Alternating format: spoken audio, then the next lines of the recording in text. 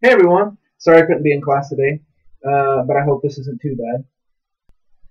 Totally kidding, it's gonna be bad. Anyway, hopefully you'll watch and hopefully you'll get something from it. I did break it into two parts as I mentioned in class. These are the things we're going to talk about first. In the first part, we're going to talk about what is a group and define what a group is. Then we're going to talk about why groups are important. What are the benefits of groups? We're going to talk about some characteristics of groups, and then we're going to talk about how groups affect individual performance, and that's all we'll talk about for the first part. Um, so let's get right to it. All right. So, what is a group? A group is three or more people who interact and are interdependent in the sense that their needs and goals cause them to influence each other. That's a group. All right. One thing I forgot to mention is that I also will have sent you an outline that you can follow along. All right? Let's get back to it. That's a group. A group is three or more people who interact and are interdependent in the sense that their needs and goals cause them to influence each other. All right, so that's a group. Now, why are groups important? What benefits do groups give us? One benefit is that they satisfy our need to belong.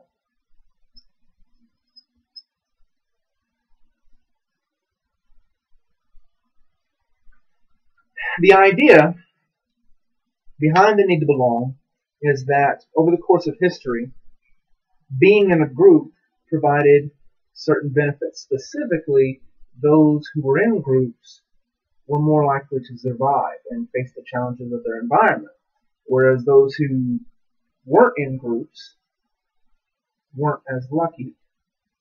They were more likely to fall prey to predators or the weather or what other harsh environmental elements they might be facing. So those who had the desire to form and maintain groups had the benefit. So groups can satisfy that need to belong to groups that we have. Yes, we all vary in how much we need to belong to groups, but we all have some need to belong. Also, groups satisfy our need to feel distinct.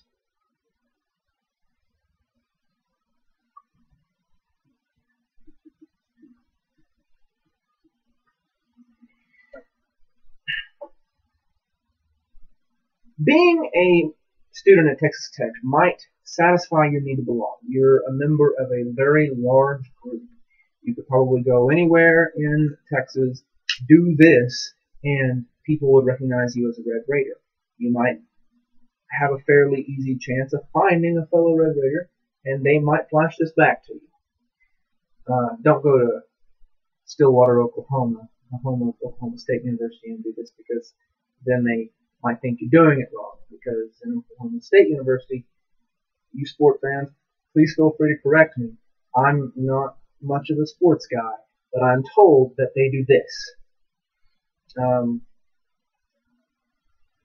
Supposedly they're not very original. But anyway, I heard that from one of my Texas Tech friends.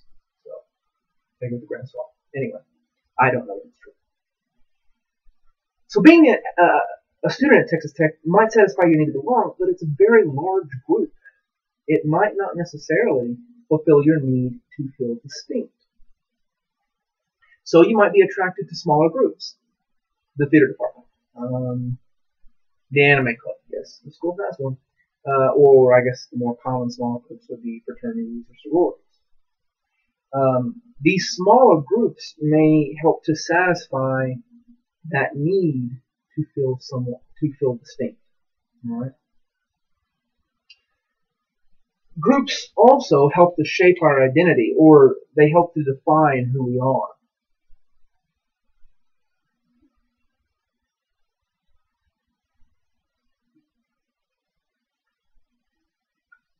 I come from a low socioeconomic family. We were poor. Right? Now, most of the people I knew were also fairly poor, but their families emphasized blue-collar work and manual labor. And so for them, that became a valuable achievement. That became a valuable thing to shoot for. Whereas my family emphasized education. So my group shaped what I viewed to be a worthwhile pursuit. So I viewed college education as a worthwhile pursuit. Many of my peers raised in families who, as I said, emphasized blue-collar work or manual labor, they didn't view advanced college degrees as a worthwhile achievement in the same way that I did. So our groups shaped us differently. And finally, groups offer social norms. They provide social norms for us.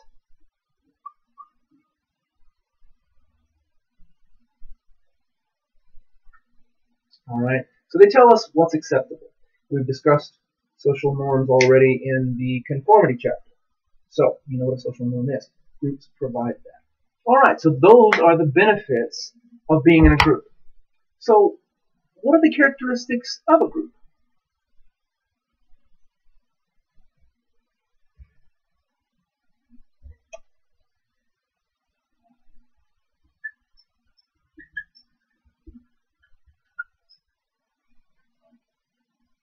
Well, first, they're small.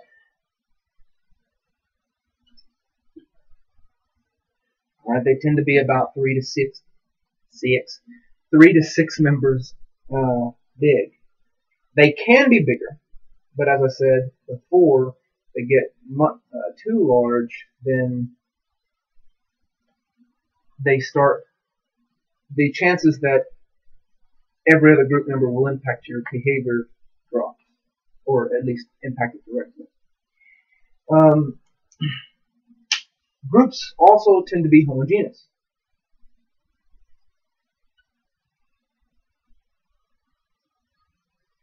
Now what that means is that they're all similar. It's a $10 word for similar. Alright? All of them, most people in groups are similar to one another. Now that might happen for two reasons. One, groups may only attract people who are already similar to the current group members.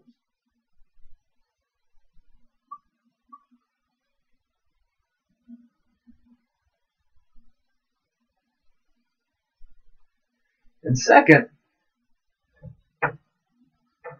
once in the group, there might be increasing pressure for all the members of the group to conform to the social norms of the group.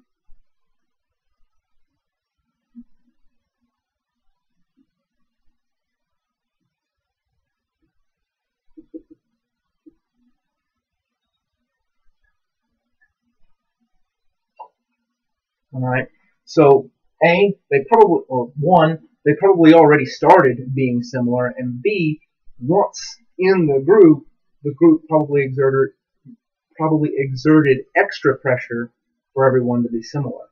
An example of a group pressure that I've heard of in the past, I once spoke with a member of some fraternity at University of Oklahoma, and he told me that no one in their fraternity wore American Eagle because I think he said something to the effect of that was the clothing brand for high school students. I don't know. I may be remembering wrong, I'm not sure. But that is an example of the group increasing pressure for members of the group to conform to some rule.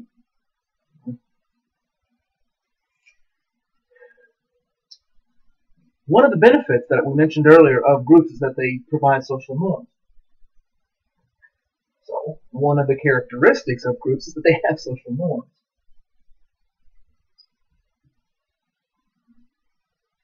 And you recall the definition of social norms from chapter 7, conformity chapter. Alright, so groups provide those social norms. How often does one party? How often does one study? You know, how should dating be handled? Um, Social norms tend to apply to everyone in a group, but groups also provide social roles. Social norms apply to everyone in a group. Social rules tend to only apply to particular people in the group. So look at the university group, the Texas Tech group. All right, you have professors and you have students. Students have a different role to play in the Texas Tech group than do professors. All right, but we all have the social norm of doing this after we win a game, or being excited, or going for some sort of celebration after we win a football game. That's a social norm. Whereas my role as professor, your role as a student, these are social roles. All right, so they differ in specificity. Social norms apply to everyone in the group. Social roles only apply to particular people in the group. We have a schema for each role that we play. So we have role schemas.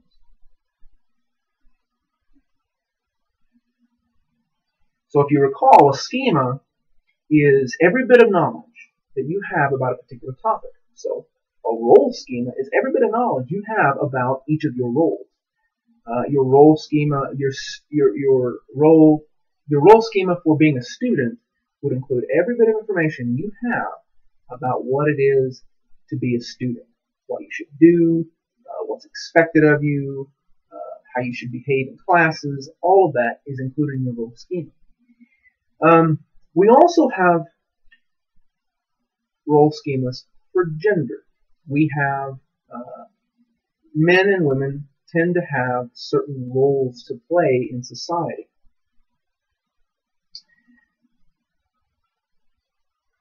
Traditionally, the role for women was dependent and supportive of men. And men, on the other hand, their typical or traditional gender role has been assertive, and their role included providing for their families. Now that's starting to change. So whereas women have traditionally been dependent and submissive, and men have traditionally been independent and assertive, women are becoming more independent and becoming more assertive. It's interesting because I'm not sure if any of you are familiar with Huey Lewis and the News. They're a band. If you ever saw Back to the Future, they wrote a lot of songs, or at least 2 songs for that. The Power of Love, it's one of their songs. Back in Time, they wrote for Back to the Future. Anyway, one of their songs, I'm a big fan. Anyway, I have their greatest hits, and one of their songs mentions explicitly women today feel that they should be free, and that's only right. Those are the lyrics in the song. So women are becoming more independent. Now there have been periods over the course of the 20th century where they have been more or less independent. And what's interesting is that when their personalities were measured, during the times when they were more independent, they also became more assertive. Whereas when they were more dependent, they tended to be more submissive. Or at least less assertive. Right? These roles, these social roles, can also be very powerful. Sometimes they can even take over your identity. I've given you, before I forget, I want to mention one last thing on gender roles. I have posted, or I've emailed you a link to a video really highlighting gender roles. All right. I think it's called The Flip Side, and it shows men and women going to the bar scene, and we all know the typical gender roles for men and women at the at the bar or club or whatever, especially when you're trying to find a mate, or I guess a more colloquial way to say it would be find a date. But we all know what men and women typically do in those situations. The video switches it, so women are playing the men's parts and men are playing the women's parts. You don't have to watch it. I just think it's hilarious. One of you guys gave it to me. You others, everyone else should check it out. It's fun. But anyway, so back to the power of roles. Roles can be overpowering. They can overtake your identity. I've also given you a link, or either posting it or emailing it to you, a link to a documentary over the Stanford prison experiment done by a fellow by the name of Zimbardo. It's a very interesting study. What they did is they recruited people with newspaper ads, college students specifically, to participate in the 2-week study. Now, they then transformed the basement of the Stanford Psychology Building into a makeshift prison. With the flip of a coin, they then randomly assigned participants to either be a prison guard or a prisoner. The prison guards were given khaki shirts, khaki pants, and large reflective sunglasses. The prisoners were given these very loose-fitting gowns with a number stamped on them. Now, Zimbardo thought that at the end of the 2 weeks, the roles would have taken over their identity, but he didn't have to wait that long. Within about 6 days, things started, well, I believe within the first day, things started getting a little crazy. But they had to stop the experiment after 6 days. Now, remember, it was supposed to run for 14. But after 6 days, they had to stop it because things were getting out of hand. Zimbardo himself didn't even realize they were getting out of hand because he was involved in it. He was playing the part of the prison's warden. He didn't recognize anything going wrong. It took his girlfriend at the time coming in, visiting him, seeing what was happening, and telling him, hey, something's freaking wrong. Alright? So he had to cancel her. But in this situation, what happened was the prison guards were becoming abusive. They would come up with very creative ways to punish the prisoners. The prisoners were becoming submissive. They were becoming exhibiting depression-like symptoms. They would just shut down. Except one. I believe one of the prisoners actually left. But if you watch the documentary, it'll give you more information on that. Again, you'll have to watch it. Just very interesting. You might be interested in checking that out. Now, when these roles become so powerful, they take over the identity. What can happen, especially when you're in a group, is a phenomenon called de-individuation.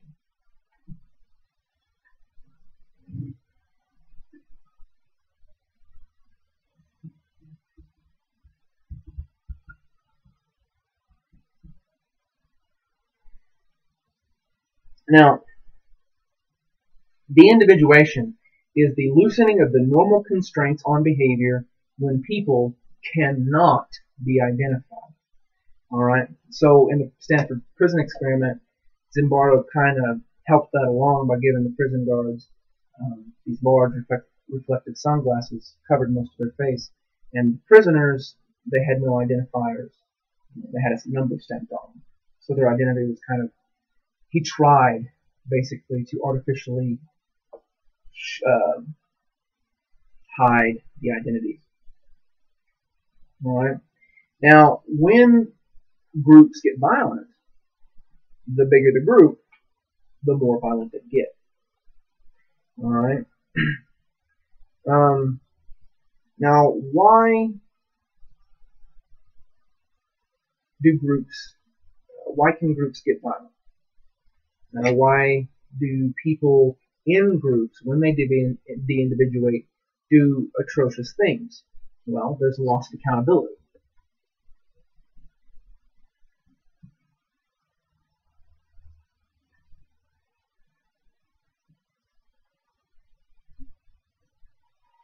Alright, being in a group, especially larger groups, kind of shields you or gives you the illusion of anonymity, the illusion that you are anonymous, that no one will ever be able to identify, you. Now, this not only works in groups, although that's how it's traditionally been studied. Recently, though, it's been seen online.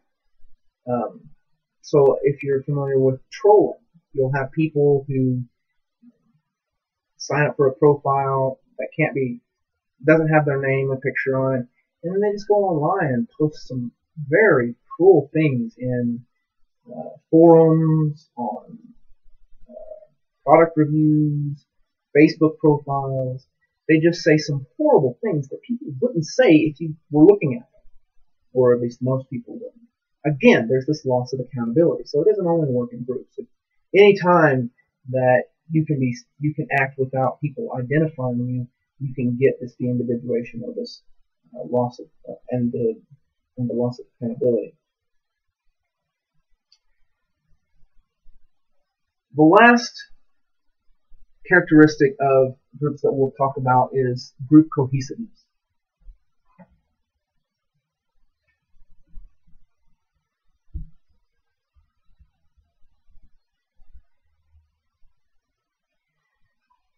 Group cohesiveness refers to the qualities of a group that bind members together and promote liking between the members.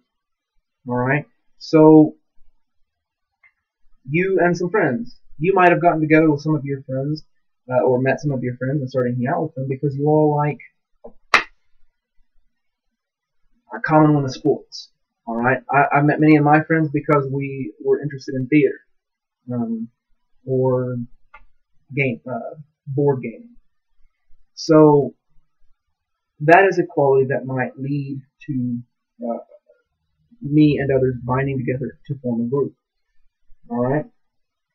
Now, when a group is brought together just for those intrinsic reasons, and there's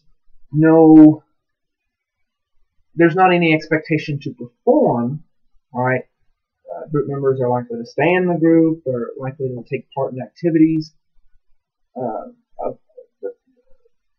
with the group, and they're likely to try and get other people who are similar to them to join their group. But if a group is brought together because they need to achieve something, football, military, a work group, whatever, when they perform well,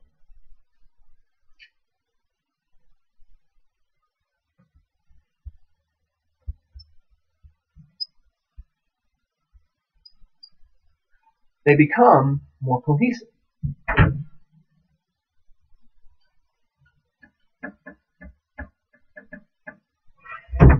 However, the reverse isn't so simple. Alright? When the group is having to do activities that require close coordination, like football team or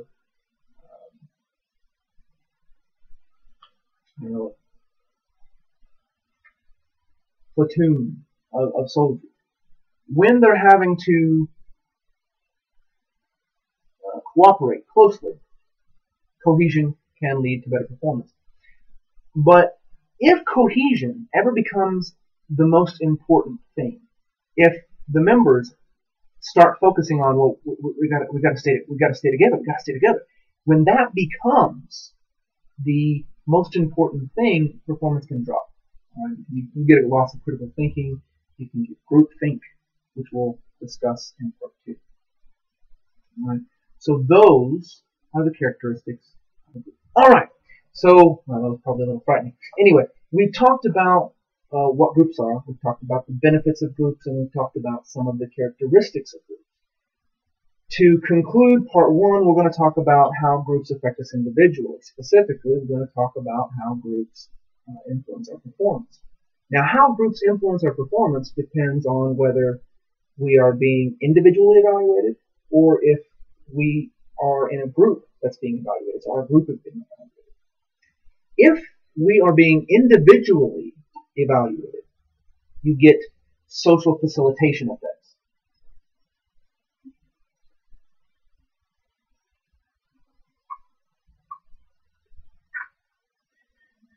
Now, your book defines social facilitation as the tendency for people to do better on simple tasks and worse on complex tasks when they are in the presence of others and their individual performance can be evaluated. All right? So the presence of others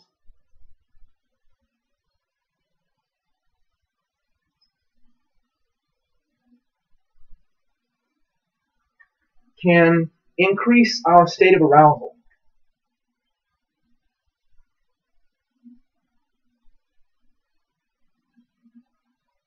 If the task we're performing is either simple or well practiced, then we perform better.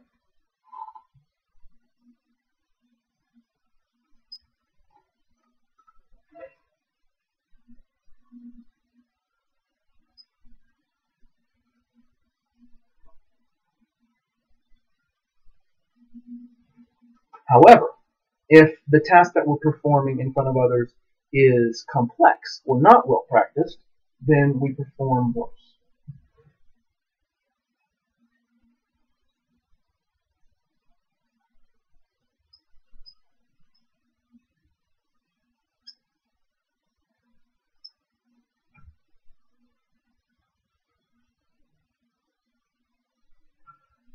All right, that's social facilitation. Now, what is causing that increased? What about the presence of others is causing our state of arousal to go up? There are a couple explanations. One is being in the presence of others makes us more alert.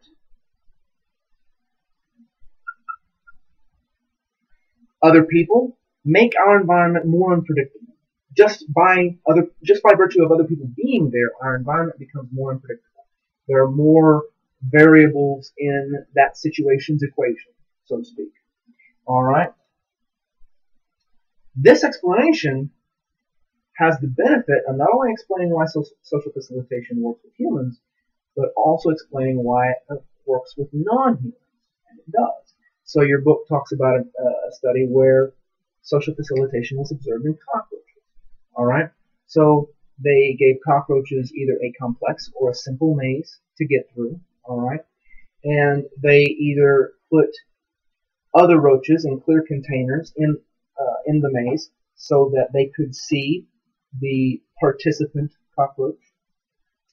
When cockroaches were being seen by other cockroaches, all right, and they had this simple maze, so they had a simple task, okay. When a light was shown into the maze, they found the dark spot really quick. But when there were other cockroaches there and the maze was complex, shining that light into the maze, it caused the cockroach to try and find the dark spot, but they had a harder time of it when other cockroaches were watching them. All right. So you see social facilitation with non-humans. All right. Another explanation for why the presence of others increases our state of arousal is when we're in the presence of others, we may become apprehensive that we're being evaluated. So, evaluation, apprehension.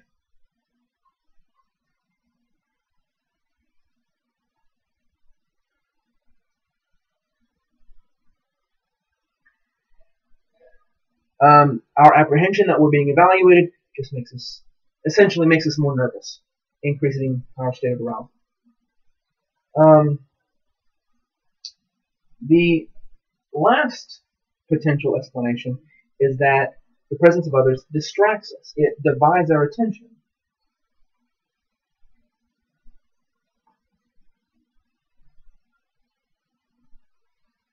Which raises our state of arousal. But according to this explanation, it just doesn't. Not only the presence of others will lead to social facilitation effects, but any distraction could lead to social facilitation effects, and that seems to be the case. The research confirms that. All right. So if you're studying, you may not want to do it in the tech library unless you're in there on a slow day. All the other people around you may. The task of studying is not simple. So the other people around you might lead you to perform worse, because again, study is not something. All right. So this is what happens. Social facilitation is what happens when we're in the presence of others. All right. Social facilitation happens when we are being evaluated as individuals. But what happens when the group that we're in is being evaluated?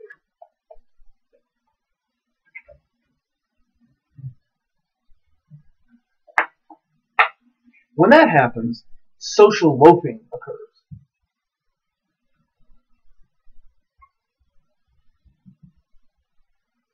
And it is basically the exact opposite of social facilitation. All right. So your book defines social loafing as the tendency for people to relax when they are in the presence of others, and their individual performance cannot be evaluated, such that they do worse on simple tasks, but better on complex tasks. Again, that's the exact opposite of social facilitation. So, presence of others.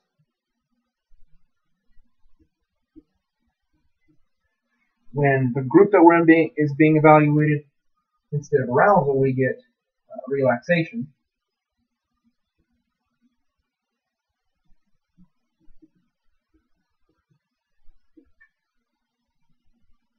So with simple tasks, individual performance drops. The more people you get in a room clapping, the quieter each individual claps. All right.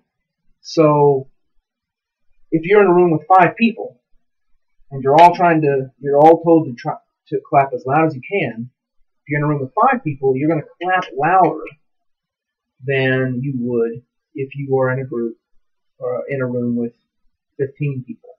All right. The task is simple. All you're doing is clapping, and the group is being evaluated. The whole group is asked to clap as loud as you can. All right.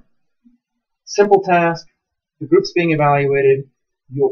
So individually, you don't perform as well as you could.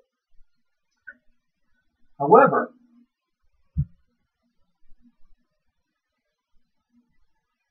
if the task is complex, you perform better.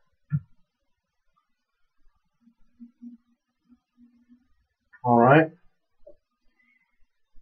So, social loafing occurs when the group you're in is being evaluated, and social facilitation occurs when you, as an individual, are being evaluated. Okay? But I want to emphasize that these endpoints here, worse or better, we're talking about your individual performance. Okay? So with social facilitation, when you are individually being evaluated, it causes increased arousal. On simple or well-practiced tasks, you perform better. On complex or unpracticed tasks, you perform worse. When you are in a group and your group's performance is being evaluated, it causes you to relax. And on simple tasks, you individually perform worse. But if your group is performing a complex task, you as an individual perform better. Okay?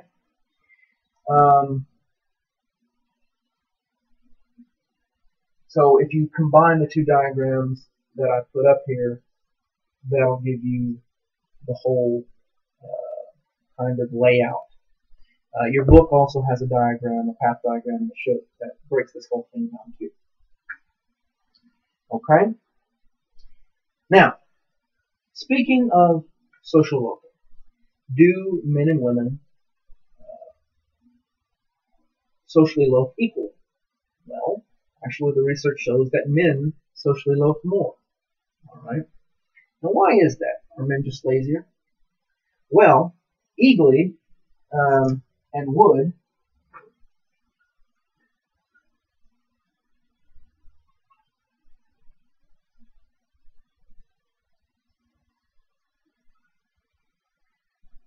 suggest that the reason women are less likely to socially loaf is because they have that relational interdependence that we discussed back when we were discussing the self. They focus on their close relationships. They don't want to let members of their group down. Men may be less concerned with that. So Eaglein Wood emphasized the relational interdependence as being as playing a role in women socially loafing to a lower or to a lesser extent. Also,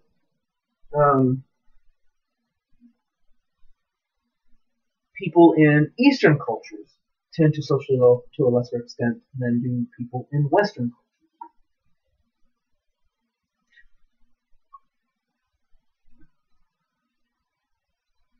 They socially loaf less. People in Eastern cultures socially loaf less than people in Western cultures. All right. Now, why might that be? Again, it has to do with their interdependence. Specifically, people in Eastern cultures have an interdependence on control. They focus on the group, the achievement, they care about the good of the group as a whole. All right. So they're less likely to slack off than are people who are more individually focused or have an independence of control, such as people in Western societies. All right, there we go. We've talked about what a group is, we've defined it, we've talked about the benefits of groups, we've talked about some characteristics of a group, and we've talked about how groups affect us individually. That's it for part one. All right. Hopefully you're not bored outside your mind. But if you are, go ahead and take that break. Go ahead and take that 10-minute break at least. That I normally give you. All right. See you for part two.